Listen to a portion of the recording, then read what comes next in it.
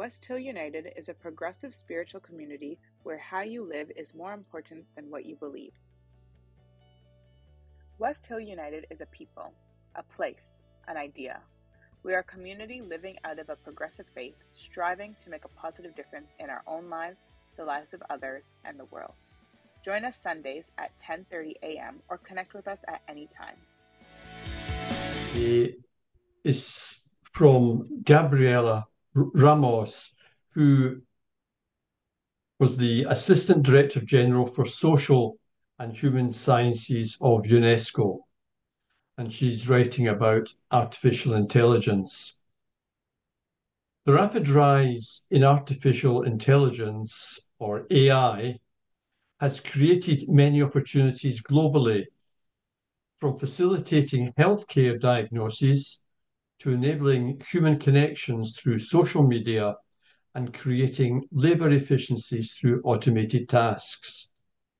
However, these changes also raise profound ethical concerns. These arise from the potential AI systems have to embed biases, contribute to climate degradation, threaten human rights, and more. Such risks associated with AI have already begun to compound on top of existing inequalities, resulting in further harm to already marginalised groups. In no other field is the ethical compass more relevant than in artificial intelligence. These general purpose technologies are reshaping the way we work, interact, and live. The world is set to change at a pace not seen since the deployment of the printing press 6 centuries ago. AI technology brings major benefits in many areas, but without the ethical guardrails, it risks reproducing real-world biases and discrimination, fueling divisions and threatening fundamental human rights and freedoms. At the end of our readings, we customarily add the phrase, "offered us wisdom for the journey." And we invite you now to respond with the phrase, "May we walk in its light." May we walk in its light.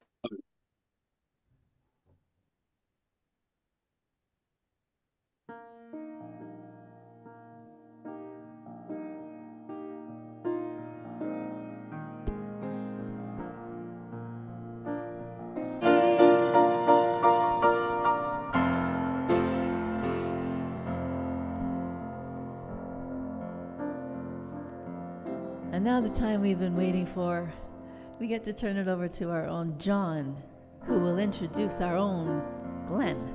Over to you, John. Thank you, Babette. It feels very strange to be introducing Glenn because we all think we know him pretty well as our tech guy. But like I'm sure everyone within this community, we all have an existence outside of West Hill, and clearly Glenn is no different. So what about Glenn? Well, first of all, I'm not wanting to embarrass him at all, but Glenn has been by profession a computer engineer and has spent 30 years in the lab at IBM. I'm sure he must have done more than that. In retirement, he became a consultant, a webpage creator, and an adult educator. He has also published several books and magazine articles. His love of the outdoors has led him to join Scouts Canada as a scout leader and then a trainer. And he's also leader for a community walking group and has shared his love of nature and a passion for learning with his family and friends. Glenn is all of these things and more, but is also integral to how West Hill comes together every Sunday. In addition to all of that, Glenn is a trustee and now serves as Chair of the Trustees. He's our Director of Technology, and he's relied on for counsel by many of the teams and staff here at West Hill. So what he has to say to us comes with great wisdom from a long life of experience. So please join me in welcoming our special guest speaker today and our good friend, Glenn Cockwell. Thank you.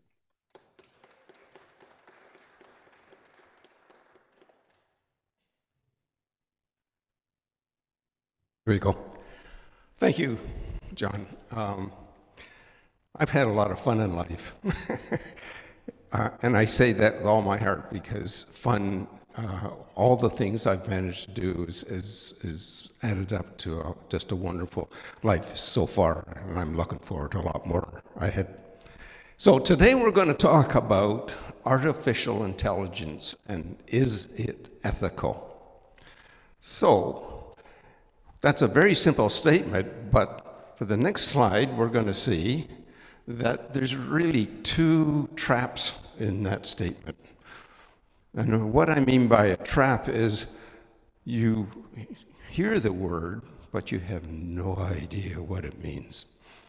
Artificial intelligence is one of them, and most of us have no idea what that means. And the second one is ethics. And yes, I think most people feel they're ethical, but what's the definition of ethics? Well, you're going to get my view later on. But anyway, so let's carry on here. Artificial intelligence, let's start with that one, and there's a definition I want you to see it. Next slide. Artificial intelligence is the theory and development of machines. Well, I put in that computers. This wasn't in the original statement. Capable of performing tasks that are historically required human intelligence. Okay, let's start there.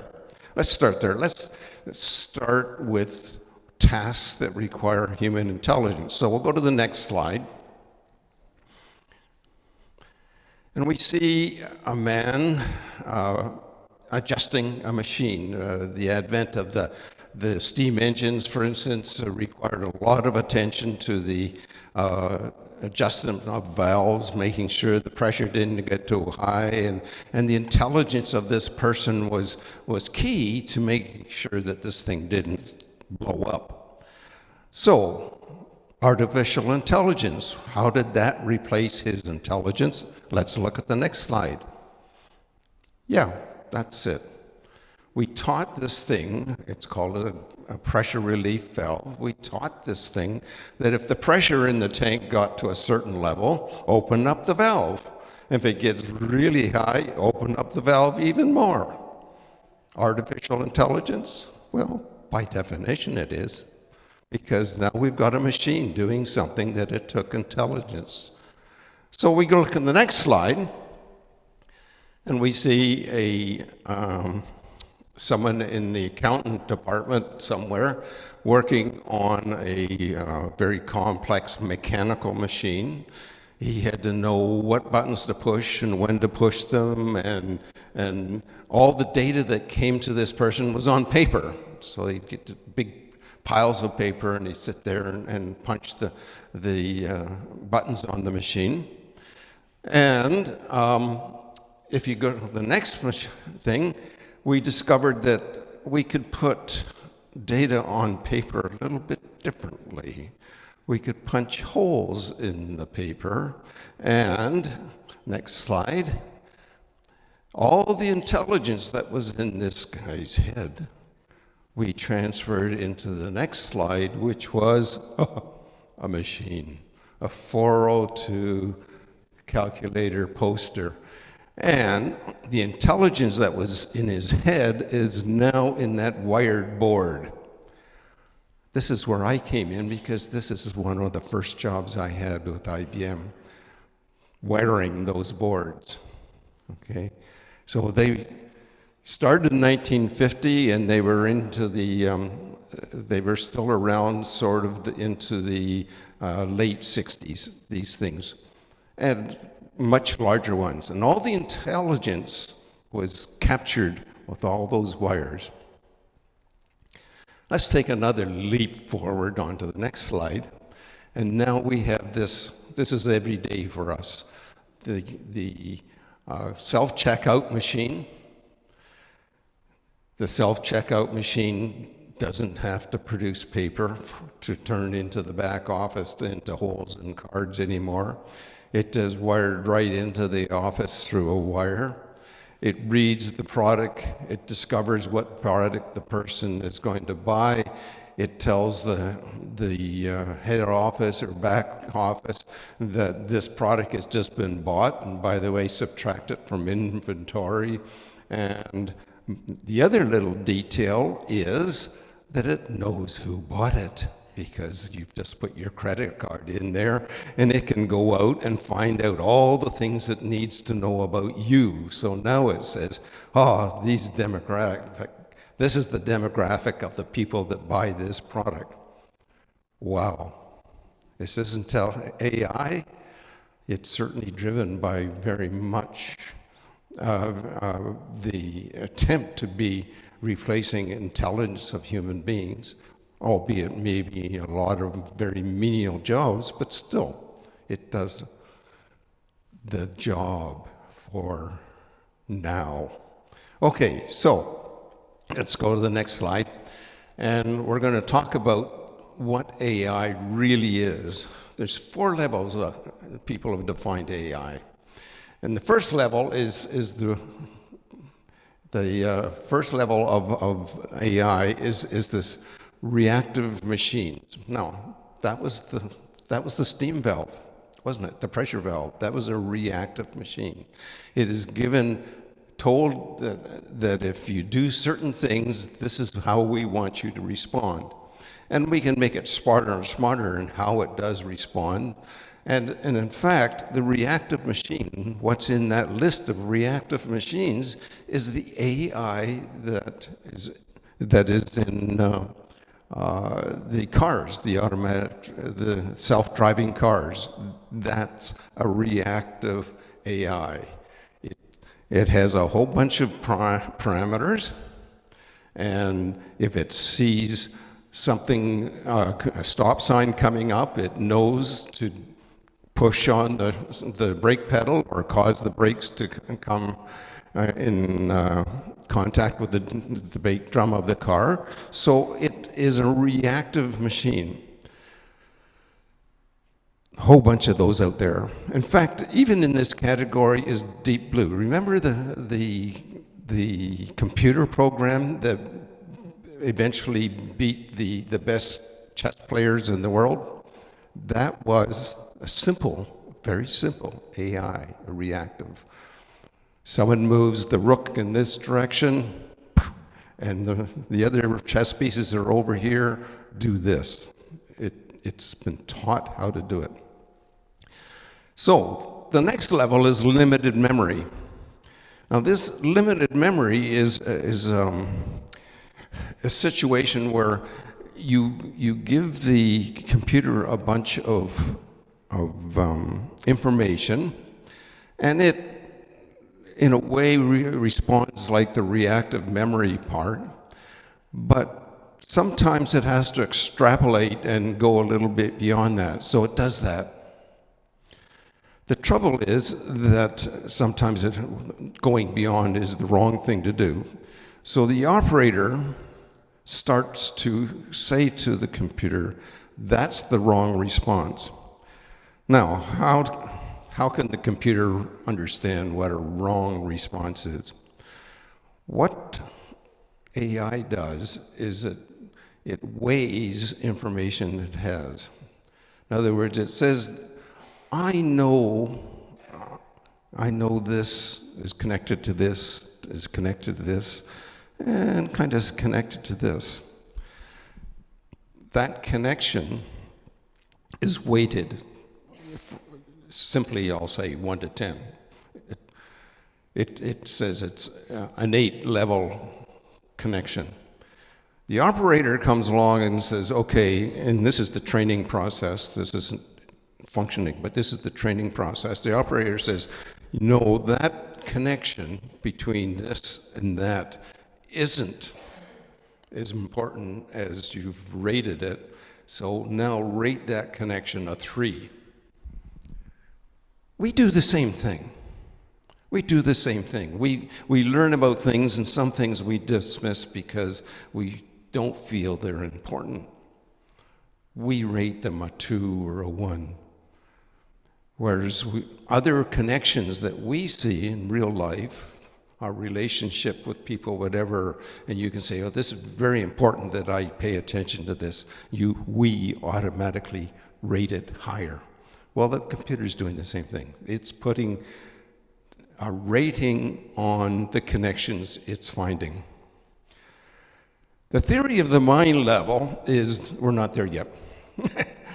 This is in a way a level of computing that understands the human thought process, and that it evaluates things and people based on what it knows about the person or the source or whatever, and it does the evaluation. And we do not have a computer that does this yet. And definitely we don't have the fourth one. And we're going to talk about those last two later on when we get into ethics, and you'll understand what I'm trying to say. But we are definitely not at the fourth level yet. That's the thing of sci-fi. And of course, everybody says, oh, you know, once they're self-aware, we're dead. But let's just push that away. That's sci-fi, and it's just people imagining things. So we're going to go on to the next one and say, where is the AI today? What status is it in? Okay, so we'll go to the next slide. And here's a definition for you. A computer system that learns to perform tasks typically requires human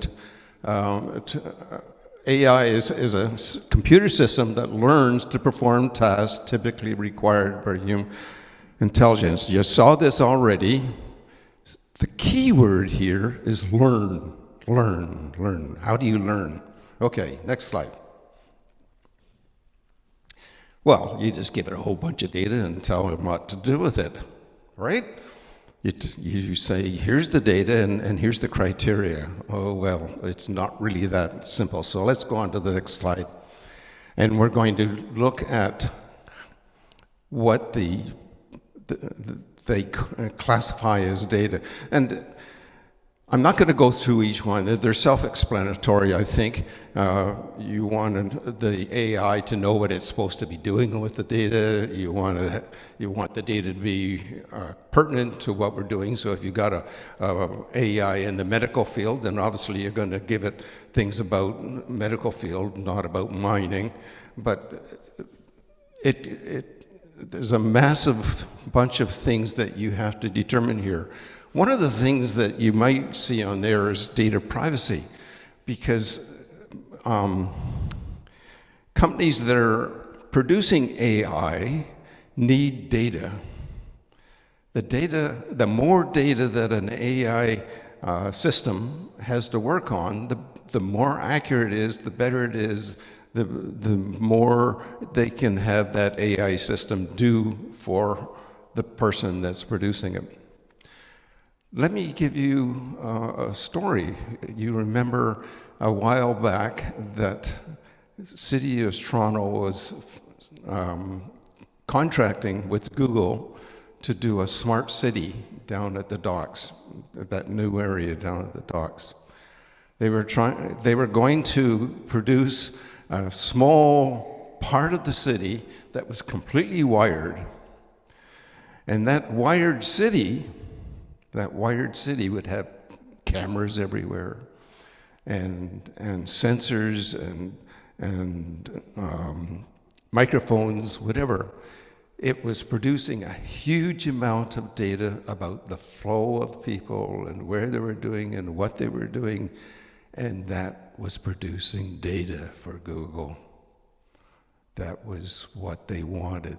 They were very generous in how much they were going to charge to do that, but they were going to have a huge amount of data. So you can imagine that wired city. You walk down the street in that wired city, and you walk into a drugstore, and you walk out of the drugstore with Tylenol, and the camera picks that up, and you go home and you turn on your computer, and all of a sudden there's an ad for Tylenol. How did they know it was you? Well, face recognition. You've got your face up on your Facebook page or whatever, and they said, oh, we know that face. That's so-and-so, and they're so old, and they know all about you. That's the fear. That's the fear. What's the good news is that perhaps they can redesign shopping centers to be better or more efficient for the shoppers, and then get more people into particular stores, or maybe they know how to keep the flow of people moving around city streets a little bit better. But ultimately, that data that Google wanted to collect in that wired city was key to all of that. So, on to the next slide. We're going to talk about how the learning happens. And the first one is supervised learning. And I mentioned earlier, you know, if you want an AI that does some particular function, in other words, in the medical field, if you want the A to help you in that area, well, you feed it medical data. You feed it data that's on drugs, you feed it that's labeled drugs, you feed it data on symptoms, give it data on diseases, you give it data that's categorized and labeled. This is data on this. If you wanted an AI to help you with home decorating, then you're going to give it data relative to home decorating, whether it's color matches, what colors go with which, what combinations have been used. You give it data that is labeled. And you also label the output. So that is supervised learning. You know ahead of time what this data is about, and you know ahead of time what it is that you want from the AI when you ask it a question. You don't know the specifics, but you know where you want it to get that information from. The next one, unsupervised learning, sounds wonderful. Okay, we're not putting labels on things. No one wants to put labels on things, so you don't put labels on things. And there's a massive amount of data that's presented to an AI program in this scenario. How does it do it?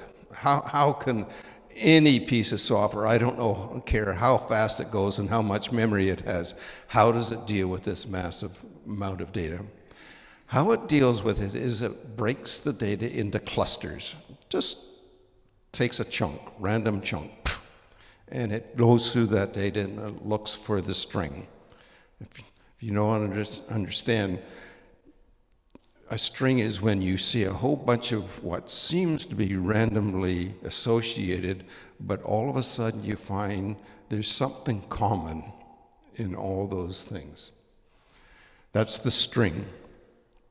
So when you go through the learning process in this unsupervised thing, you give it it breaks off clusters of data, and it looks for a string, and if it finds a string, that's more data. It says this cluster of data has this string, and goes off to another cluster and does the same thing, and off to another cluster and does the whole same thing.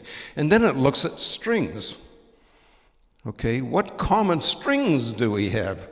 Do I have a whole bunch of clusters that have the same string? Oh, well, maybe we should put them together and see if there's anything common in there beyond the string that we saw. And it goes on and on and on, and it keeps on diving deeper and deeper and deeper into the data. So unsupervised learning is where we're at now in a lot of the massive systems, where they try to put as much data in and find as many commonalities between the various elements as they can.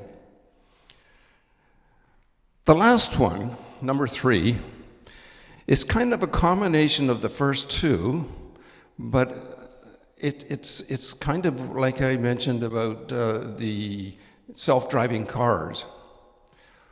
When AI comes up with a connection between these things, then the person that's, now this is before it hits public, by the way, this is in the training process, they start discovering whether the connections between that the AI is finding is good or bad, and they start rating these connections. That's the supervision, the reinforcing, and what they call the deep learning. So now it's getting a little bit smarter, really, because it starts to realize that certain strings that it thought it saw are not valid. It starts to see where some relationships are really more important than others, and they're being told by human beings what that rating is. They're starting to get a better feel for being better as opposed to just being right. Okay? So the next slide is a picture of an AI. And it makes a whole bunch of sense, right? Right. Okay, you can see it. One of the things I haven't talked about, of course, is the speech, the way they communicate. All good AIs have a way of talking in natural language instead of the cryptic thing you have to use in a Google search. And you can see it has a whole bunch of things, supervised, unsupervised, deep learning over there. We can plug in visuals, and data can be visual data as well as physical data, and so on. So if this is confusing, let's try the next slide. Same thing. That makes it all clear, right? Oh yeah, I could tell Scott right away. That worked. Let's go on to the third slide. This is for people that like Venn diagrams. Says the same thing, exactly the same thing. But I want you to pay attention to the deep learning spot right in the middle, because we're going to come back to that. We're going to come back to that. Because very deliberately, the person that drew this diagram said, deep learning is important. It's got to be the key. So keep this, I'll show this again when I want to talk about it, but this is key to where we're going to go next. So let's go to the next slide. So where does ethics fit in? Where does ethics come in? That's a good question. So let's go on to the next slide. I'm going to tell you a bit of a story, just to illustrate. It's sort of a way. Ethics. The next slide shows a computer that I installed back in probably 1970. This was a process control computer, massive thing. By the way, the same computer controlled the nuclear reactor, Pickering nuclear reactors.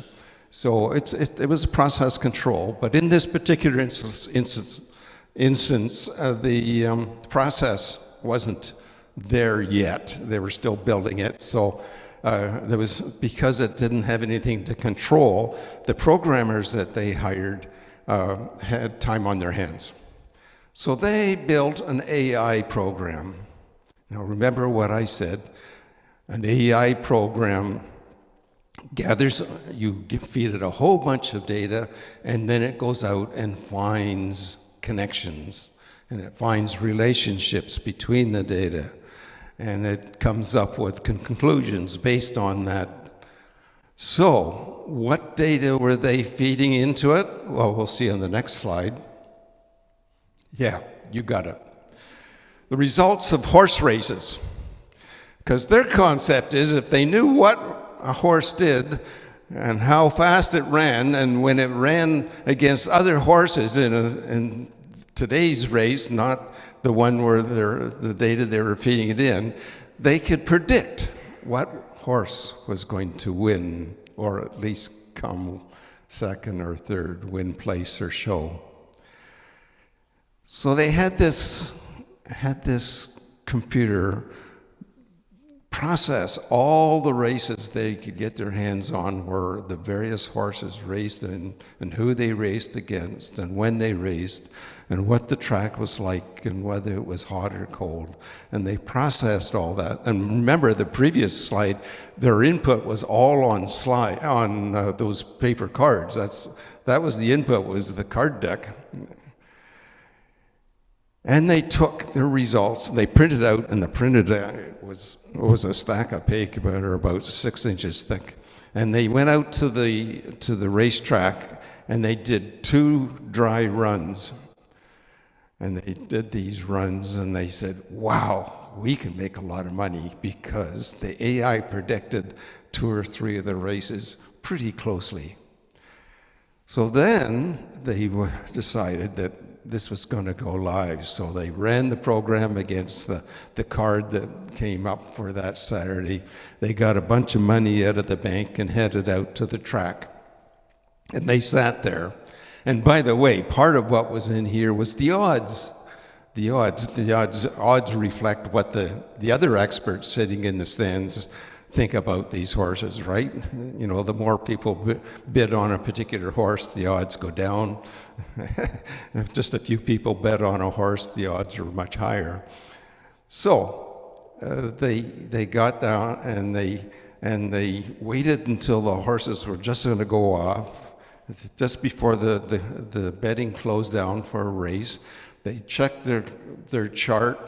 If they saw a horse that was being predicted to be in the win place show, and the odds were right, 10 to 1, whatever, they went in and they dumped down their $200 or $300 on that horse, because even if they won 10 to 1, they could play all day at that point, right? Because the 10 races on the card. They lost it all. Lost it all. And you know why? The AI wasn't wrong. But when they went up to the window and put their bet of whatever they were betting on, $300, they changed the odds. They took the odds that were sitting at 10 to 1, brought it down to 2 to 1, and if you lose a race after that, you've lost everything. So what they didn't realize is they were messing with the data. Anyways, that's my story. Ethics. Ethics says here that they tried to make the system with the computer, and it didn't work. And they got stung, and they got taught a very good lesson. Okay, let's go on to the next slide. So, what is ethics? Ethics is a branch of philosophy that is concerned with the conduct and more specifically the behavior of individuals in society. Oh, yeah, okay. Let's try the next slide. Here's what Isaac Asimov thought about AI. Now, this is back in 1942. This is when I was born. And he predicted that we would have the level 4 AI. In other words, self-aware machines. And he put out these 3 laws of robotics. First law was a robot may not injure a human being or through inaction allow a human being to be harmed. I think I mistyped that. The reason I put yellow on there is, again, there's two words here, injure and harm, require definitions, don't they? What is injury? What is harm? It isn't, you first think, well, break arm or kill them or something like that, or harm is wounded or something like that. But we're human beings. We're not just machines. And a lot of harm happens in our brain.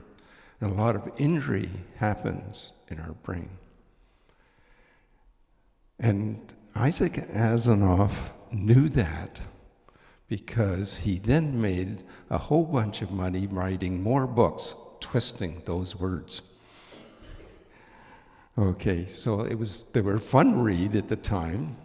All these whodunits where the robots are the protagonists, and he found a way to twist these words, harm and injury.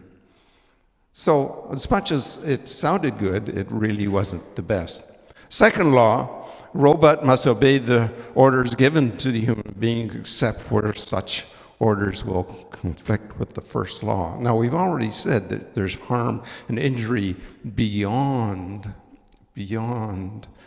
just physical harm and injury. Now, this second law is saying it must be ethical, isn't it? It's saying that the robot must be ethical. It can't allow harm and injury to happen to a human being. And in a way, that's ethics in my mind. And then the third law, of course, assumes the fourth level of robotics, which is self-awareness. And, we're not there yet. But his robots were, so he had the third law where they couldn't, they had to protect themselves. And you don't protect yourself, you don't know you exist. So self-awareness is necessary for that third law. So let's go on to the next one. Next slide. And now we're seeing there's a list of how data should be fed that is ethical. Take bias and fairness. You can read those, transparency, privacy, accountability, responsibility, security. Security is the interesting one, isn't it? Where did the data come from? We keep on hearing stories of companies being hacked, that their database has been stolen. Is that the database you're going to throw into your AI? I hope not. I hope not. But there's a bunch of things that basically you feel good if this was true, if this is how they put data in, then you could feel a little bit better about it. But we do not control the data going in. We don't know whether it came from a private database. We don't know who provided the data. We don't know. They know, but we don't know where the data came from. So let's go on to the next one. Next slide. Does AI know it's being ethical? And next slide. There's that deep learning thing. This is where it's all going to happen, down and down in the depths, where we hope there's an ethical filter on anything that the AI is doing. But ethics is a funny word. Next slide. Ethics is knowing the difference between what you have the right to do and what is the right thing to do. So ethics isn't the black and white of is it right or wrong, is there a law against it or is there a rule against it. Ethics goes beyond that and says, yeah, you can figure out the black and white of this, but now, is it the right time to do it?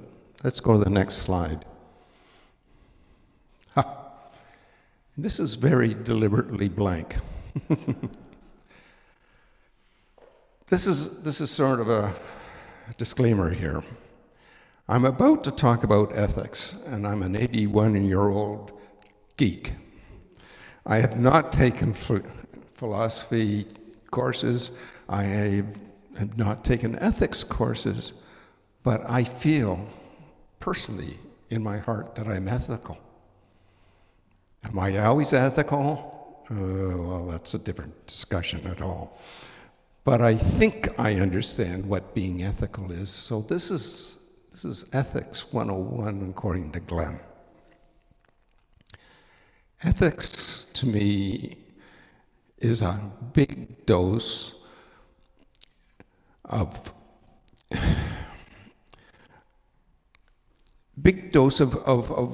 feeling that things are right. Empathy. It's a huge dose of empathy. Because in many cases you get into a situation where you know this is the black and white, this is the right thing to say, or this is the wrong thing to say. But you also know by looking at your audience, looking at their eyes, look at their mood, the timing is wrong, and you apply your ethics. And there's more to it. The other part that I put into ethics is remorse. What do I mean by that? Well, it means that when I mess up, I know it. And I don't like the feeling of how I feel when I've messed up. That's remorse. When you understand that what you've done is not the right thing to do. And when I apply, remorse can do a lot of things for people. Some people can be very debilitating. Other people, it's just a kick in the behind that says, be smarter next time. But it is part of your memory of how things went down. It guides you in the future. So, as I say, this is ethics, according to Glenn, is being ethical,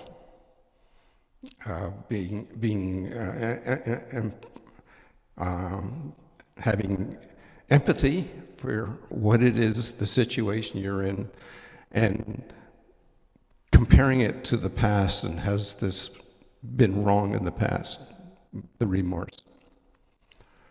Having said that, let's go on and be a little bit happier about AI, because AI, I'm hoping you understanding at this point in time, AI as it exists today is just a very, very fancy search engine. If you've ever done research on Google, you'll know that you have to be very, very careful in how you ask Google to go look for things. You have to use the right words, the right sequence. Whereas AI, a good AI, has a natural language interface. So it will infer by you simply saying, tell me about blue cars. It will infer that you're looking at vehicles that yes have blue paint, but you want to go out and see what is offered, what makes are being offered with blue paint on them, that type of thing. So AI will infer from your natural language, you're just speaking to it, what it is you want. Is there ethics? Well, AI, tell me a recipe for chocolate cake. Okay, and you know what's going to happen. It's going to go out and look at all the recipes for chocolate cake and see the ratings, that are put on them, and perhaps it's from a website that has rate this recipe, and it says, it reads the extensions, and people say this is a 5. I rate this a 5, but in fact it is a little bit difficult to do because of yada yada, the ingredient, and so on and on and on. So AI can infer from your natural language what it is you want, that beyond what Google can do for you. But AI has a lot of things. I go to my little list here.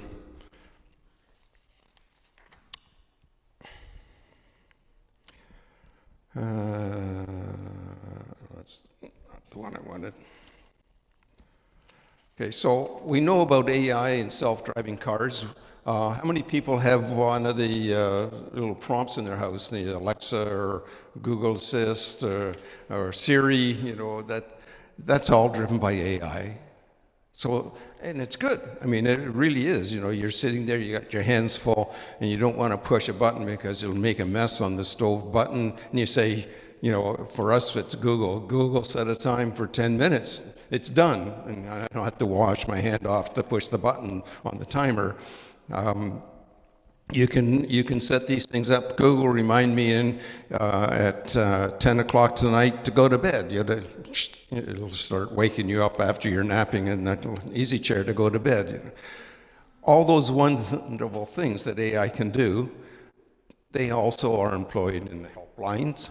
Helplines are if you go on the phone today and dial a helpline, you know you're not talking to a person. That you're just, there's no one on the other end of that line. So that's AI. You're talking to the AI.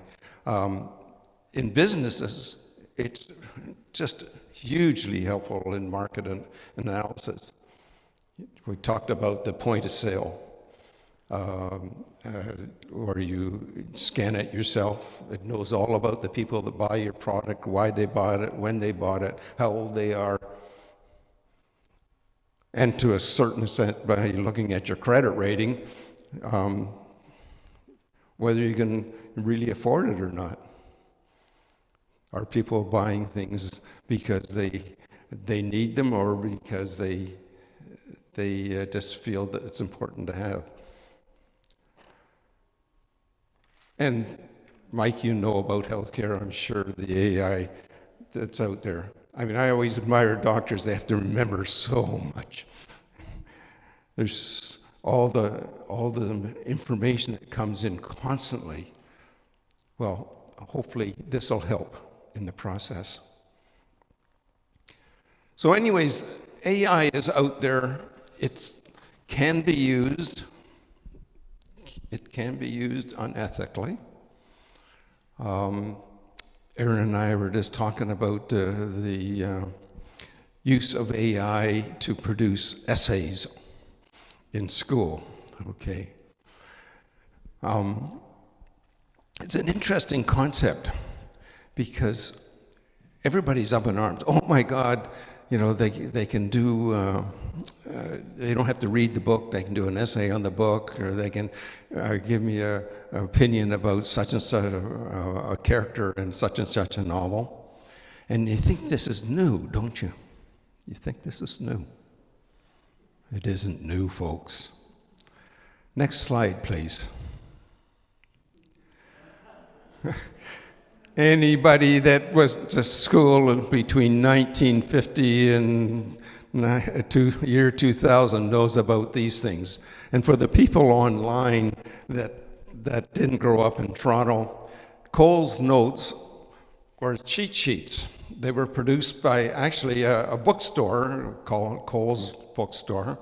And there was the guy that running it was an English major, and he wrote all these books. And what they basically were, a 10-page pamphlet that told you what the book was about, why it was about, and had answers to any possible question that the English teacher could ask about that book. And I know people that got 80s and 90s on their English exams and never cracked the book that they were answering the questions on, just got the Coles notes. So, was this ethical? Oh, by the way, and I have it up there, the US, the same things were put out under the title of Cliff's Notes.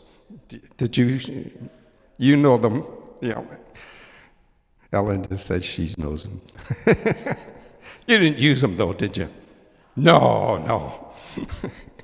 So, this has been around forever. Ethical use of AI. We've heard stories about paintings that have been forged by simply saying to AI, paint this or do this drawing in the style of so-and-so, and then it's put out there.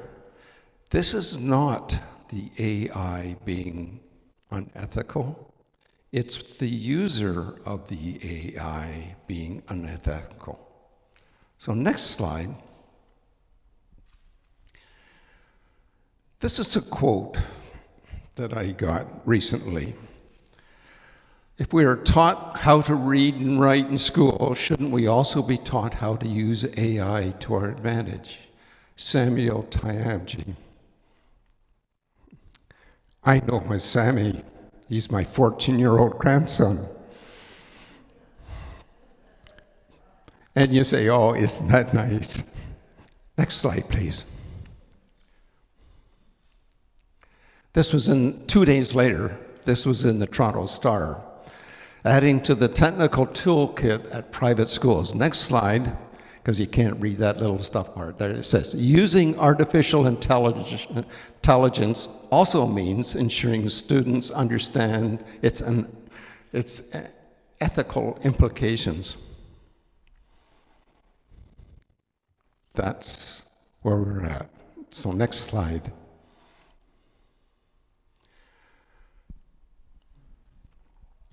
We started this discussion with the question, is AI ethical? And I'm going to submit to you that's the same question, or the same ilk of a question as what type of gasoline does your EV use? Okay. They are non sequiturs. AI and ethics are not the same. AI can be used ethically, it can be used unethically, but AI itself cannot be ethical because it cannot have the emotions that we attach to ethics. So, as this quote says,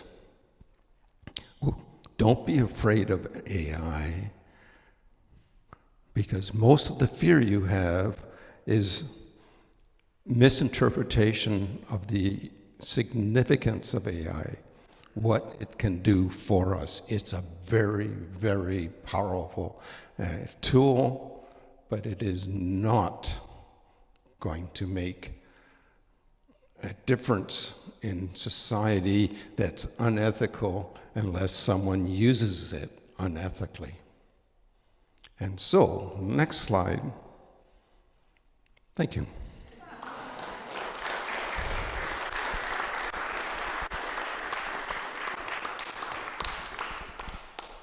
Any questions?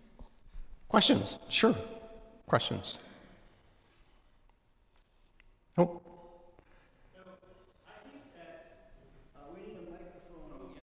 Become a sustaining champion of West Hill United's work by committing to an automatic monthly donation. Learn more or donate now through Canada Helps.